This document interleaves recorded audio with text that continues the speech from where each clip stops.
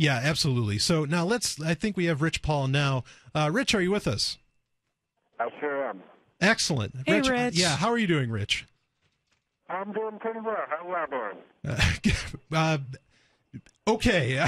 Yeah, It's hard to complain to a guy in jail. Yeah, exactly. That's exactly.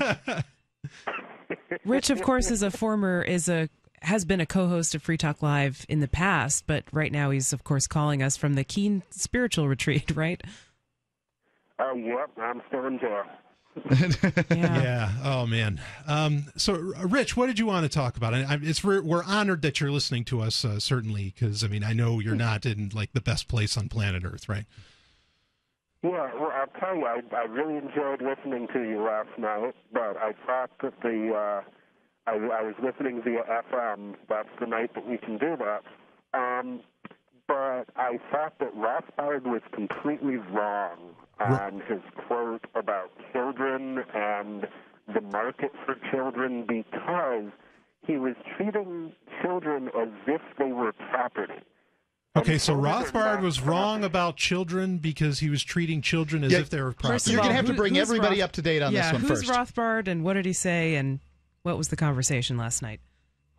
Okay, well, y'all had some quotes. It was actually it sounded like a critic of libertarianism. Salon.com. Yep. As saying, talking about having a market for selling children and saying that one could fail to feed children and that would be legally okay under a libertarian system, and I've always disagreed with Rothbard on that, because when you talk about selling children, you can only sell something that is property. We did talk about this. We talked about. I don't know, the Rothbard piece didn't specifically talk about kids as selling kids, selling babies, but what we do see today is we see a demand in the market for children, right? We see that people want them. And we see that specifically, mothers who can provide babies. I'm not talking about kids that are a certain age. There's too many of them out there, and they need great homes, and I wish they had them. But babies, specifically white babies, people are willing to, give a scholarship, and this is just terminology that they use essentially to give young mothers money to have kids for them. Well, the reason that I object to the terminology is obviously there's nothing wrong with paying the mother and adopting her child under libertarianism. The reason that I would not call that a sale is because it's treating the child as if the parent-child relationship is not ownership. Yeah, I agree. I think it's stewardship. The parent-child relationship is more like a trusteeship. Yeah, exactly. The child, like every human, owns himself, but is incompetent for the moment of carrying out his responsibilities as owner. And therefore, the parent is carrying out those responsibilities for him and is able to do things like you were talking about, restraining the child on the changing table and that being initiation of force. And it's not initiation of force because while that child is incompetent, you are carrying out his responsibilities as owner of himself for him. Well, I think that what's difficult about that is that it's, who decides competence? If I'm deciding competence, I would concur with you that a 1-year-old is not competent to decide who's in charge and who's not. But here's the music. I can assure you that the state doesn't think you're competent either, and that's why they put you in jail. But let's go ahead. We're talking to Rich, and he is debating one of the libertarian luminaries, perhaps the biggest of all time, arguably, and that is Murray Rothbard and his opinion on children, and that he kind of sees them as property. And now he's not actually debating Rothbard because Murray's dead. Right. But he's debating points. the ideology of Rothbard. And Rich, are you back with us? Yeah, sure. Excellent. Okay. So we were talking about how the fact that, you feel that a parent, and I totally agree with you on this, Rich, that parents or proper parenting is stewardship, not ownership. It's like a trusteeship, I believe was the word you used, Rich. And I totally agree with you on that. But Rothbard often talked about children more as being property. Now, I got to say, Rich, I'm very much with you on this, because I think it's odd that the way we describe ourselves, the way we describe property in general, is by saying, well, it all comes from the fact that we own ourselves. But then we're really calling ourselves property in that way. So I don't find it shocking that people have no problem seeing children as property. But you were getting into the finer point, and I want to hear your rebut to Rothbard's ideology about the fact that holding a kid down while wiping its butt is somehow, an aggression against them. Do you want to talk more about that, Rich?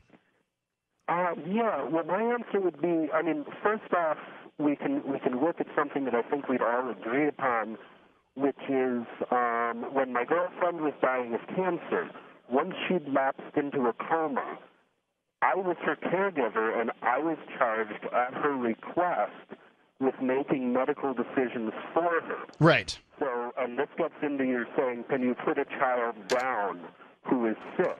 Can you basically put them to sleep like you would a dog? And I would say that I should have had the right at that time, although under current law I don't, to say, okay, Julie is suffering. She's clearly not going to recover. Let's euthanize her.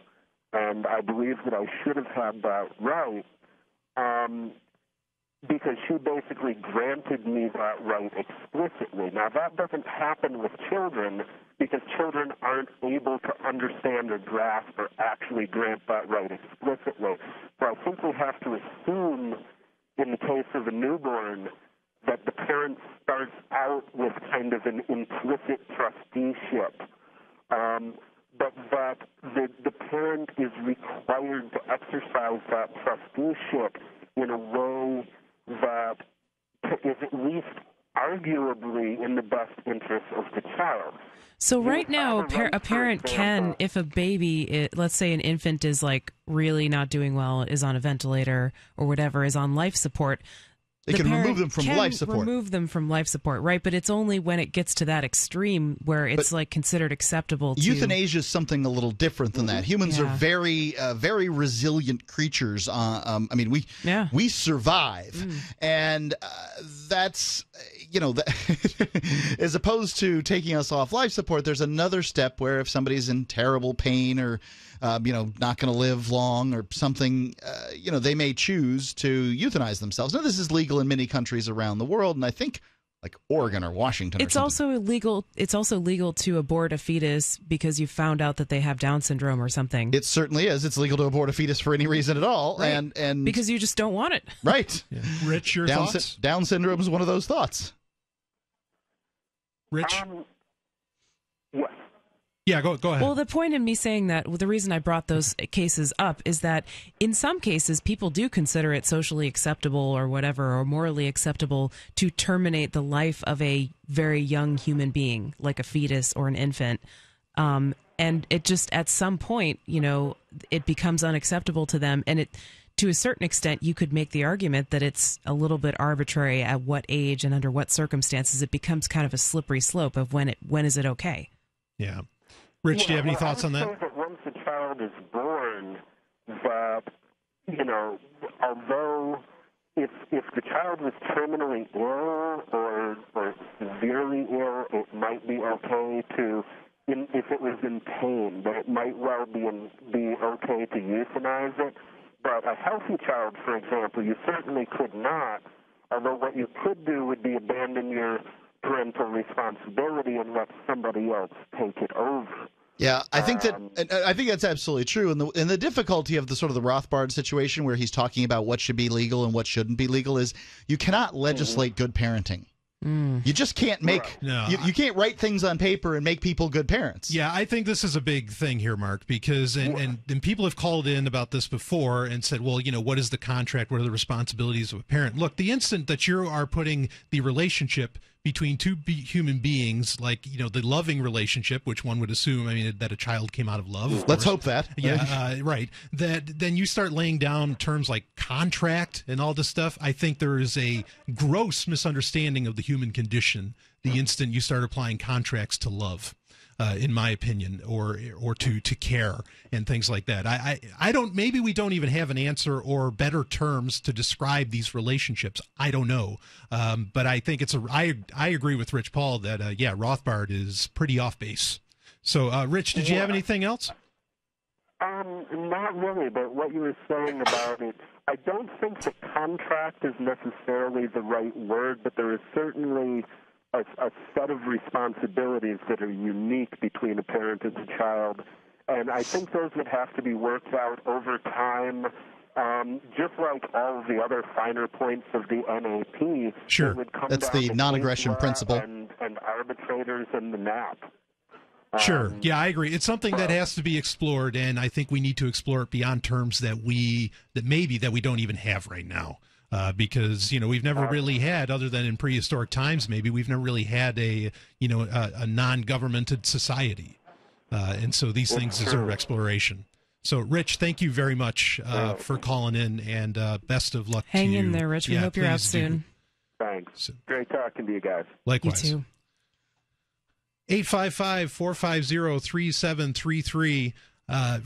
That's the number where you can call in to talk about whatever you want to talk about. And this really is a radio show where, obviously, you can talk about whatever you want to talk about, clearly. So let's go ahead and go to... That was a great discussion. I agree. And it's one that deserves a lot of discussion. I have a lot of... it's an idea I've been exploring quite a bit personally myself very recently, because I think the idea... Me of thinking of myself as property, as in I own myself, rubs me the wrong way.